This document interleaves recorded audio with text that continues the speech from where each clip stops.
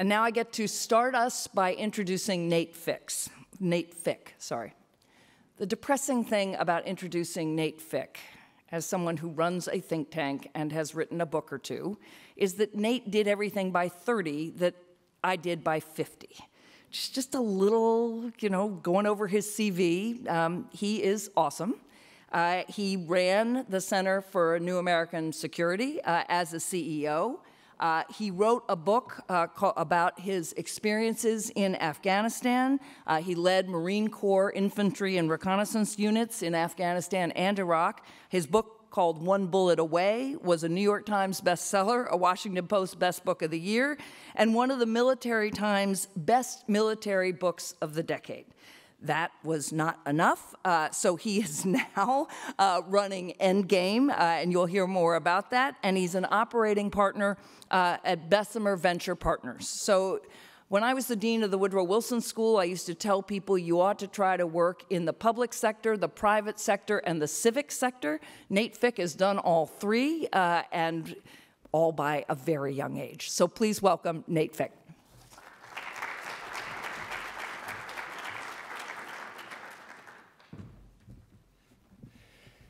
Thank you all very much. Good morning. And Anne-Marie, thanks for the kind introduction. I appreciate it. I want to thank Ian Wallace also for the invitation to be here. And I do confess that even 5 years later, I still feel a little uncomfortable standing in front of a New America sign, given my previous employment. But I think the team that New America's assembled is incredible. The work they do is phenomenal. This gathering, the third of its kind, is one not to be missed in this community. And so I'm thrilled to be here. Ian assigned me the topic of what's next, and all I could think about was one of my favorite papers we published when I was at CNAS, a piece by Richard Danzig, former Navy Secretary, called The Perils of Prediction. Richard's a very smart guy, and his thesis was that our innate human desire to predict the future is outweighed only by our inability to do it. And so with that in mind, I'm going to offer up 10 observations, 10 propositions about the state of the cybersecurity community and how I think the community is responding, is likely to respond, or needs to respond. And I've grouped them as follows. 3 about attacks and attackers, 3 about defenders and targets and risk management, 3 about government, and 1 about the overall culture of this community. First, though, just a very quick plea in this policy-focused audience for recognition that the cybersecurity challenge really is different from almost any other national security challenge, in that most of the actors, most of the infrastructure, and most of the impact are, in fact, in the private sector. Government is a part of the problem. Government is a part of the solution, but government's not the whole show, and it's not even the biggest piece of the show. So it requires, I think, many in this community to recalibrate our perspective a little bit. I run an endpoint security software company. I'm an operating partner at a West Coast venture capital firm, but I used to run a national security think tank. I was a Marine, and I'm on 2 boards now, one a university board and one a public company audit committee, where I'm looking at cybersecurity from the other side of the table as a buyer of technology, as an evaluator of CISOs. And I'm drawing on all those experiences, and I think that illustrates a point about this field, that it is intrinsically interdisciplinary and that it cuts across so many lines, unlike many others. So, all right, preface aside, 10 propositions about this community. Number 1, the security community is failing if the key success metric is that our collective thinking and action actually result in better security. $50 billion spent last year on security products and services, and yet at least 75% of large enterprises are breached, and adversary dwell times, that is the time from breach to detection, average about 100 days. Public company CEOs fired, D&O insurance policies invoked, government records pilfered, key operational details from our intelligence agencies revealed, the U.S. election perhaps impacted. There are many reasons for this, from structural asymmetry to government policy to product problems to industry culture shortcomings, and I'll talk through a few of them here, but right at the outset, my simple overarching proposition is that the security community is in a state of systemic failure. We are not stopping the attackers. My second observation is that cybersecurity is characterized by structural asymmetry between attackers and defenders. A dollar of offense beats a dollar of defense almost every time. Too often we talk about attacks as if they're acts of God, like weather systems. But attackers are people, and those people have an advantage over the defenders for several important reasons. Whereas the defenders need to be right always, the attackers need to be right only once. Whereas the defenders must operate within the constraints of law, policy, and regulation, the attackers have no such constraints. Attribution is very difficult, and sowing doubt about the origins of an attack does weaken deterrence. And when I say attribution, I mean both technical attribution, the challenge of forensically unraveling an attack bounced through obfuscated servers across multiple continents, but also intentional attribution. Was an attacker traced back to a particular building in, say, China with fidelity, acting on the orders of the central government, with the tacit okay of some more devolved power, like a military unit, or as a rogue individual? And finally, as we joke at Endgame, it's always been more fun to be a pirate than it is to join the Coast Guard. Does a really talented computer kid want to go be a hacker, or does he want to work as a sysadmin deep in the bowels of an insurance company? Globally, the attackers too often have a recruiting advantage. My third proposition is that the barriers to entry to developing high-end cyber capability are low and falling. And so we can expect the proliferation of sophisticated attack capabilities to continue. Take, for example, the recent wave of fileless attacks. Fileless attacks are designed to evade antivirus and next-gen antivirus products by enabling an attacker to take malicious actions on a computer without introducing any new files. Stuxnet, 7 years ago, more than 7 years ago, was a fileless attack, and that genie is now out of the bottle. The technique has been disseminated from the nation state to criminal groups to hacktivists and so on. Sophisticated cyber weapons and attack techniques developed at the nation-state level will continue to go mainstream. It's a very different kind of non-proliferation challenge where national borders, satellite reconnaissance, and inspection teams aren't so relevant. So the community's failing, offense is structurally dominant, and sophisticated offensive capability is ever cheaper and easier to obtain. It sounds pretty bleak. So let's shift from the attackers to the defenders for a few moments. The system's dynamic, and there's more than one side to any fight. So my fourth proposition is that the underlying cyber risk profile for organizations of all kinds, both federal and commercial, will continue to grow, driven by greater exposure from device proliferation, including the Internet of Things, mobility, automation and AI, and infrastructure as a service. 8.4 billion connected things will be in use worldwide at the end of this year, up 31% from last year, and the number's going to reach 20 billion by 2020. The underlying risk profile will grow, driven by higher probabilities from the proliferation of advanced hacking capabilities as criminals increasingly have access at their disposal, once found only at the nation-state level, as I said, driven by more severe consequences from the rising value of intellectual and digital assets, magnified by social media and the 24/7 news cycle, and likely driven by greater regulatory and reputational risk from higher customer regulatory and public expectations around privacy and data protection. And the point here is that one might draw a doomsday conclusion from the first three propositions and say, okay, the cyber threat in the digital economy is sort of like the earthquake threat in the San Francisco economy. We'll take precautions like building better buildings. We'll transfer some risk by insuring against it. But basically, we'll just put it out of our minds and get on with our lives. That doesn't work here. Big earthquakes come infrequently. And even if we know the big one could hit at any time, significant cyber breaches are an increasingly regular part of operating in the digital world. Customers and citizens won't ignore them. So my fifth proposition is really a corollary to number 4, and it's because of these underlying macro trends, these structural trends, cyber risk really is a core enterprise risk. If you believe that every company is increasingly a technology company, and I think that's an increasingly accurate and widely held view, then cyber risk is simply a core enterprise risk, and it's existential. So it can't be delegated to a staff communications officer. It can't be delegated to a compliance-focused IT leader. It can't be delegated to a backward-looking audit committee. Companies need to incorporate it into their overall enterprise risk management framework, and they need to take a value-based approach to security rather than a risk-averse approach to security. The risk-averse approach will result in a decision to buy one of everything or try some of everything, while a value-based approach quantifies risk and recognizes that you can do three things with it. You can accept risk, you can transfer risk via a mechanism like insurance, or you can mitigate it by people, process, and technology. This is going to be a big shift for CEOs and boards over the coming several years. Call it the healthy normalization of cyber risk as we mature into dealing with it as we deal with other enterprise risks. So let's also talk about mitigation. As I said, you can accept risk, transfer it, or mitigate it. And I spend most of my time in the security products world, the mitigation world, and have seen firsthand that a long period of overfunding and hype has resulted in a highly fragmented, overcrowded, and largely undifferentiated landscape of smallish vendors. About 1,500 of them in the US right now.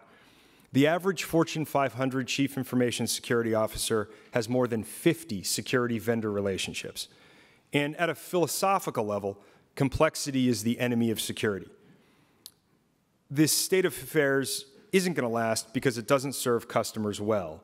At a business level, it results in overlapping expenditures and high frictional costs. And at a technology level, it results in poor integrations which favor the attacker.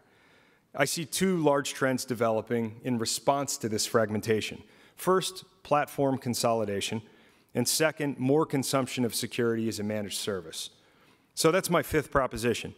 The platform vendors who own the real estate in the network and on the endpoint will win by layering in differentiated capability atop their existing platforms, and more customers will say, forget it, security isn't my business, I just want a trusted advisor to do this for me. There are lots of examples of this happening as we speak. TPG buying a controlling stake in McAfee and pulling it out of Intel as a standalone company, Sophos buying Invincia, a multitude of new managed service providers gaining market share, and big service providers like Accenture buying, for example, Endgame services business, which we spun out from our software business a few weeks ago. And trust me, there are going to be more. So to recap, among the defenders, both customers and vendors, underlying cyber risk and cyber dependency are only growing. We have an existing framework in ERM and enterprise risk management with which to make informed and business-driven decisions about cyber risk.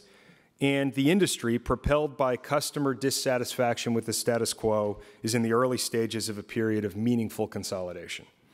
So then, what about government? I started with industry because it's the most important piece, in my opinion, of the cybersecurity ecosystem. It's the largest, it's the most dynamic, it's where the greatest portion of the talent resides or spends most of its time. But government's obviously essential too, and so I'm going to focus propositions 7, 8, and 9 on the government. My seventh proposition is that we're suffering from a fundamental deterrence failure in the cyber domain. Because our adversaries don't actually believe that the United States will respond to a cyber attack as it will respond to a kinetic attack, that is, by marshaling every ounce of our diplomatic, informational, economic, and military power in accordance with well-defined declaratory and escalatory policies. Because they don't believe that, the cyber domain is still the Wild West. Recall our strange history here. For years, our geopolitical competitors stole American defense industrial IP, and yet the first time a president really stood up publicly and vowed retaliation after a cyber attack was following North Korea's penetration of an entertainment studio. We're getting there. The Obama administration's application of sanctions on Russia after the election mass late last year was the right kind of response, but it was too little and it was too late.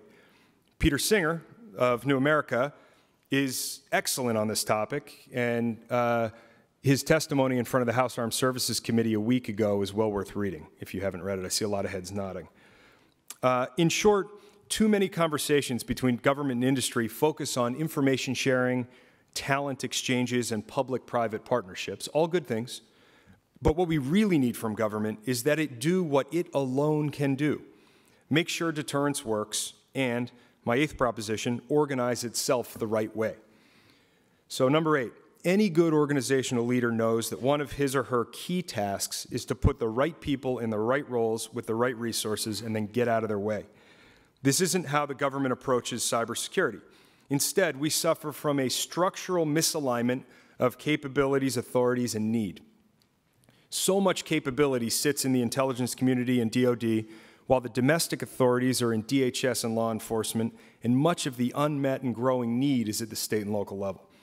I commend New America for its work in this area. Very important, I think, and understudied. We're likely to see more attention to cybersecurity, more policymaking, and more spending at the state and local level. And we'll hear later from Terry McAuliffe, who's been a strong advocate for this as chair of the National Governors Association. I'm not an expert on the capabilities authorities mismatch by any means, but in general, from my seat in the industry, I favor bolstering domestic defensive capabilities over extending international authorities into the domestic realm. We've watched those errors play out before in this community, and the damage was significant. It's important for government to get these things right, in part because of my 9th proposition. The odds that companies will take matters into their own hands by hacking back go up, so long as those with the mandate to keep order fail to do so. Hacking back is illegal, but laws change, and there's a draft bill on the table right now to do just that. Hacking back is also stupid, the equivalent, as my old Marine comrades would say, of bringing a knife to a gunfight. The best analogy I've seen is that hacking back is like getting bitten by a rattlesnake, and instead of seeking medical care and buying some tougher boots, deciding to bite the snake back to teach it a lesson. I don't care if you're a Wall Street bank spending $250 million on security. The PLA and the FSB are spending more. And if you pick a fight with them, or if you escalate against them, they will win. They have escalation dominance. We live in a society where the government has a monopoly on the legitimate use of force, and we should keep it that way. So the government, in my view, in addition to focusing on collaboration with the private security sector, needs to do a couple of things that only it can do. Ensure deterrence works, and ensure that capabilities and authorities continue evolving as rapidly as this issue is evolving. If the government fails to do these things, fails to be seen as a credible and effective guarantor of basic stability in the cyber domain, then we run the increased risk of others taking matters into their own hands, and that's an outcome to avoid. My 10th and final proposition focuses on the security community itself. Security is bedeviled by a dark arts culture that's both self-serving and wrong. Security is no more a dark art than finance or real estate or tax policy or animal husbandry. It's a matter of technology and policy, business, laws, norms, and to wrap itself in a cape of black magic is nothing more than self-importance and a vain attempt at job security. It's bad for customers, but more importantly, it's bad for the talent base in the community itself. I'll appropriate a concept here and say that the arc of great talent bends toward diversity. And we can't expect to solve our structural failure, to think differently, to stay ahead of a diverse and dynamic universe of attackers if we surround ourselves with the same kinds of people. We need diversity of all kinds if we're going to think and act differently, and we need to have an industry and community culture that recognize that and embrace it as a strategic imperative. There are shining lights everywhere, and New America's Humans of Cybersecurity blog is a good one. We work hard to live this at Endgame. It's one of our core values as a team and a company, and I know the same is true here. I implore each of you to please take this on in your company or agency. Kill the dark arts culture. Diverse teams are better teams, and we need our best team on the field in cybersecurity. Which leads to a final summary observation. The sky is not falling. FUD, fear, uncertainty, and doubt, should not dominate. And I actually believe, despite several bleak propositions here, that the forces of order will prevail. I am not congenitally an optimist, so this is more empirical, so I'll run through it. I think that the arrayed talents of entrepreneurs, investors, engineers, data scientists, academics, policymakers, military officers, journalists, and others in and focused on this field will carry the day. The data and the trends do seem to back that up. Average adversary dwell times have dropped from 160 days to 100 days over about 2 years. Products are getting better and easier to use. The market for cyber insurance is becoming more mature and liquid. Corporate boards and management teams are waking up. Interdisciplinary conferences like this one are happening more frequently, and our government's showing the early stirrings of extending deterrence into the digital world. These things need to happen. we all have a shared interest in maintaining a basic level of trust in our digital world, for commerce, for communication, for entertainment, for so many aspects of human flourishing. That the stakes are so high is what makes this work so rewarding and so fun, and what makes gatherings like this one so important. So thank you.